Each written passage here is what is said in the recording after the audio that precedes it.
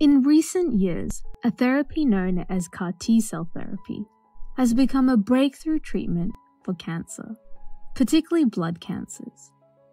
First discovery began in the laboratory in 1992 with the idea that genetic engineering could introduce new genes into immune cells, specifically T cells, thus helping them recognize and fight disease.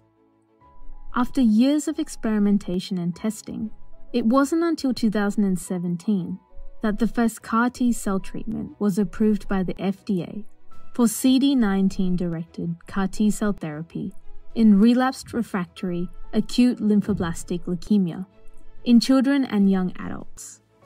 CAR stands for Chimeric Antigen Receptor. The name is derived from the ancient Greek mythology of a monster that had a lion's head, a goat's body, and a serpent's tail, different genetic material in one. So Chimera is used to describe something that contains two or more different types of DNA.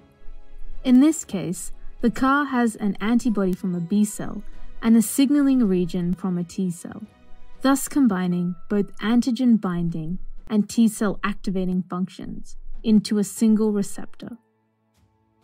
CAR T cells have undergone several generations of experimentation to improve their functionality. The first generation consisted of three main components: extracellular, transmembrane, and intracellular domains. The extracellular segment is a single-chain variable fragment, which is derived from the antigen-binding region of the monoclonal antibody CD19, found on the B-cell target. This antibody recognizes tumor-associated antigens and can be engineered to target virtually any antigen if an appropriate cancer-specific target is identified. The transmembrane domain is where the CAR binds to the cell membrane. The intracellular domain contains the CD3. This is the T-cell signaling portion of the receptor. The first generation only had the CD3 region, which was required for activation and cytotoxicity.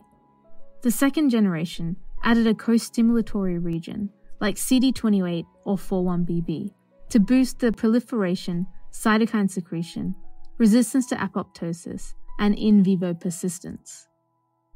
Third generations combine multiple co-stimulatory domains, such as CD28-41BB receptor or CD28-OX40, to boost the T-cell activity, including expansion, cytotoxicity, persistence, and cytokine secretions.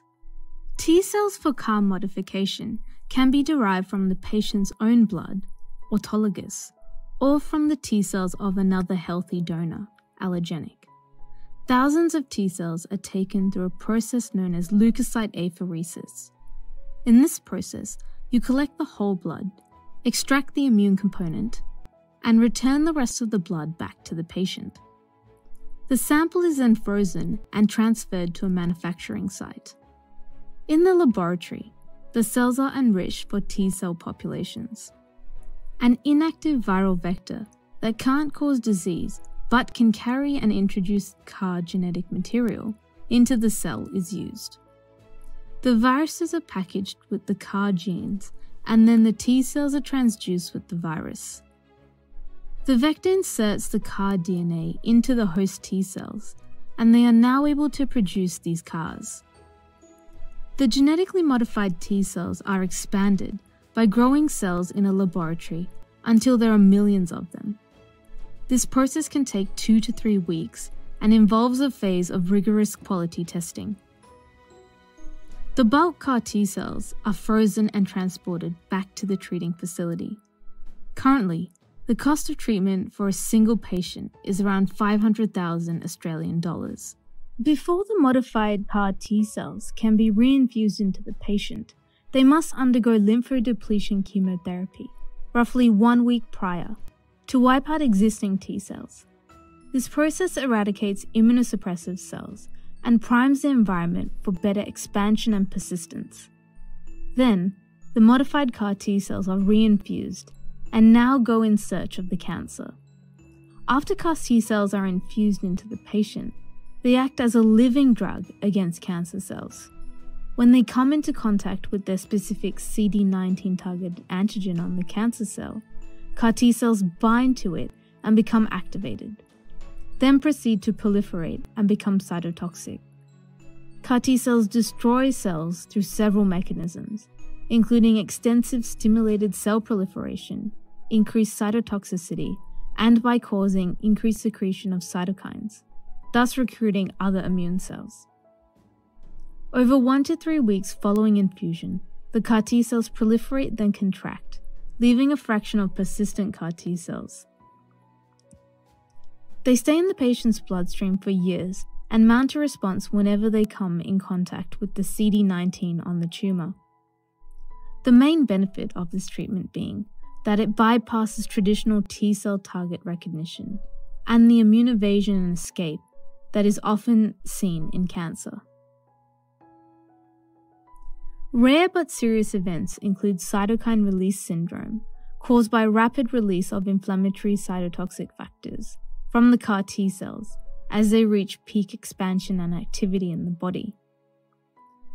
Neurotoxicity can be caused by their ability to cross the blood-brain barrier, stimulating an immune response, including engagement with endogenous immune cells.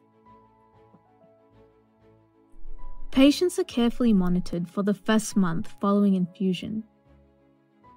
With only 2 constructs currently on the market, the race is on to expand the feasibility and utility of CAR T cells in cancer medicine in the future. Over 60 targets in numerous clinical trials are progressing around the world. Imagine the possibilities now that we are able to genetically modify our own immune cells to recognize and fight disease.